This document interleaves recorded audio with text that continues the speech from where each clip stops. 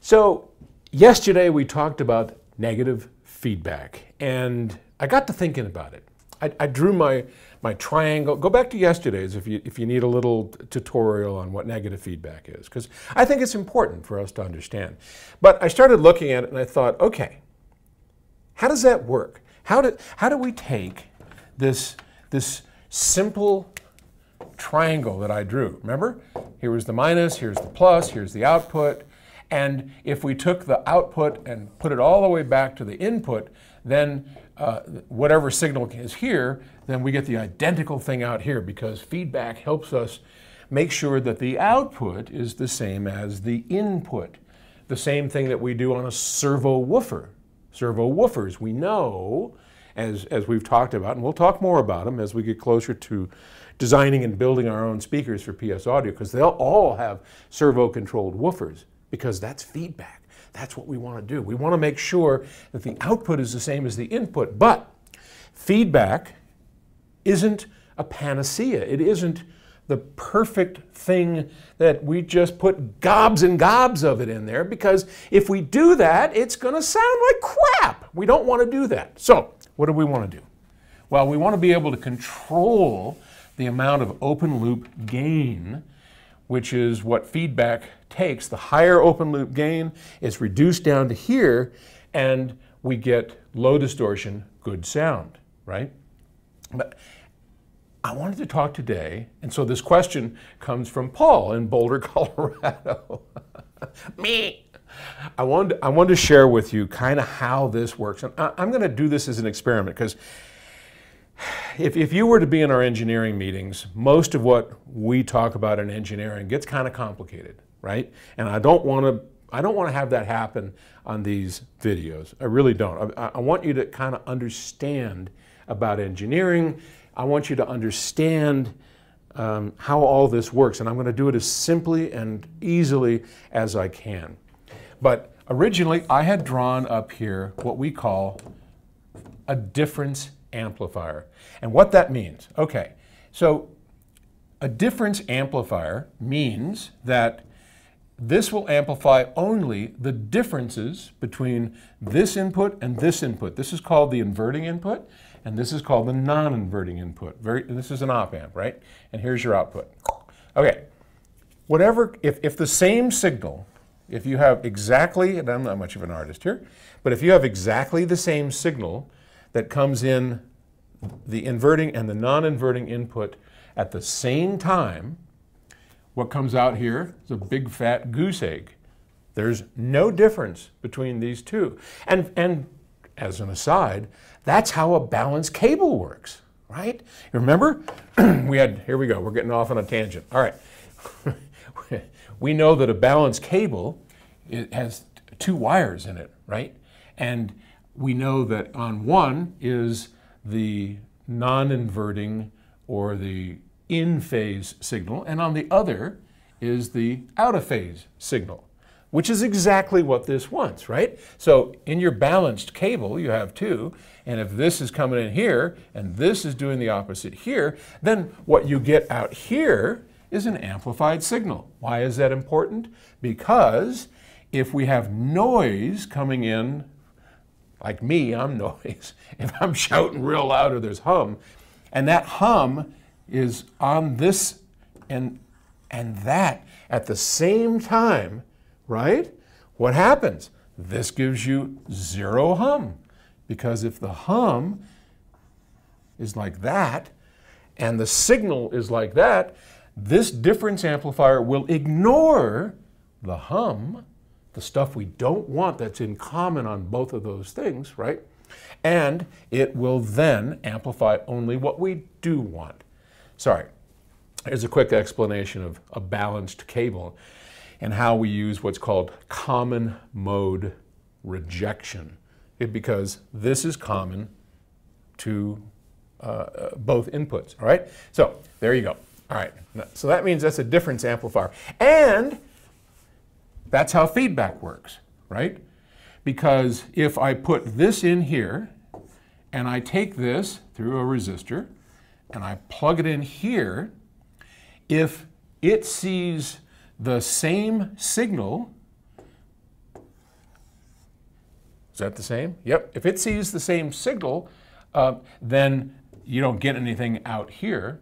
But if it sees a difference, then you get the difference between the two. Why is that important? Well, imagine that as we have our signal going in, we have, oh, I don't know, here, I'm going to draw a difference. Let's say it has some tchotchkes on it. Let's say it looks like that, okay? And if we had no feedback, this looks like this because, I don't know, it got noise or something on it, right? Well, what's going to happen? If we take this signal and put it back into here, then the difference is going to be amplified and then rejected inside of the amplifier, and whatever is the same will be left alone. And then when we do that, then this is going to become that. So what's inside of this amplifier? Well, inside of this amplifier is what's called a diff pair, a differential pair. All right, so that's a current source. Well, let's just make that a resistor. And up here is our battery, right? So we've got plus something, and down here we've got minus something. And this is volts, right? So, and that's literally a battery, all right? These are transistors. And in this case, these are N kind of transistors. So you remember those two inputs I showed you? Well, here, this is our plus input, and here, this is our minus input. So what happens? I think this may be too complicated for people. Well, let's see. We're going to go ahead and try it anyway. Attached to here, and I draw this little thing because I don't, and on the drawing, I don't want this to touch that, okay? And that goes over to here. And there's another transistor. This happens to be a P-type. And then here is our output. So you remember our triangle? Minus, plus, out. Okay, so the plus is there, the minus is there, the out is there. Got it? Now, whoa, if I put a signal into here, what happens? Well, this voltage, this is a valve, okay? And if I don't have a signal here, this valve just sits there doing nothing.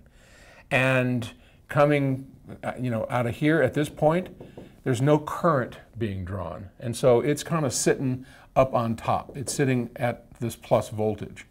As soon as I put a voltage in here, so let's say that voltage is starting to go up towards here, right? This starts to conduct.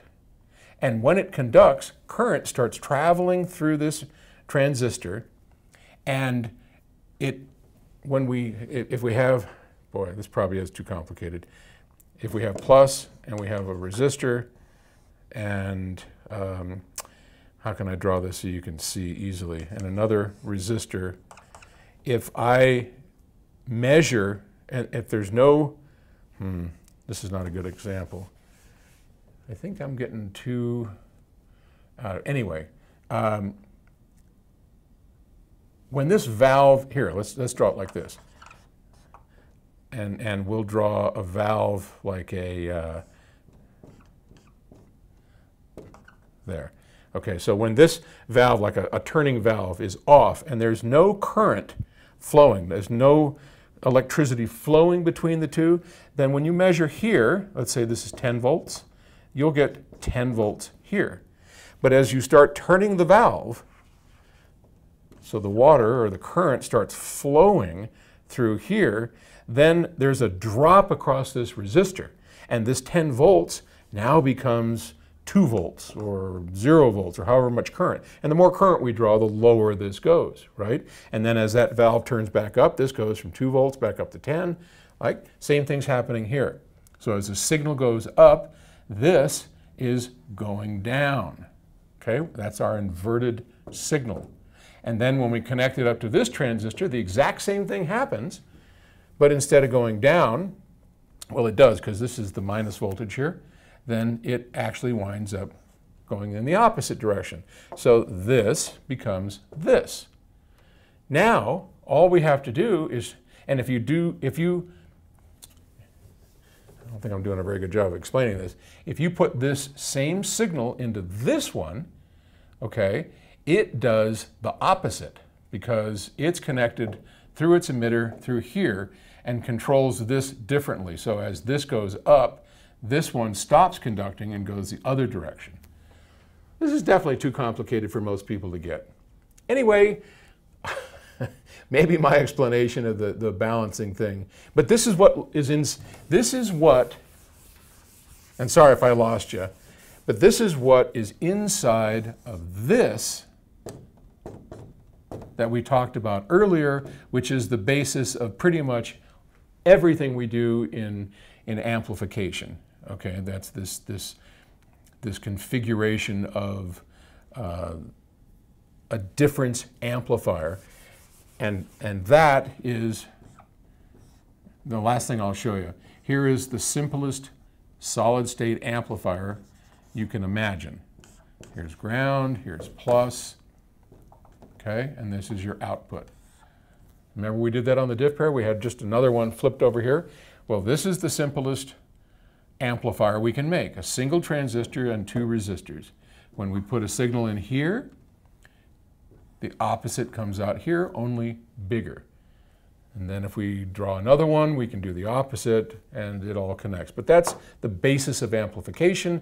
The other one is the basis of differential operation and negative feedback. Hope I didn't lose you on that. I kind of got into this and thought, I'm going to make this easy and simple, but maybe it isn't so easy and simple. Anyway, you know what? As my friend Seth Godin says, drip, drip, drip. Little bits by bits, we can assimilate knowledge. And you get a little bit in there, and it kind of looks a little familiar, and the next time you see it, it's even more familiar. So let's hope that happens. All right, thanks. Bye.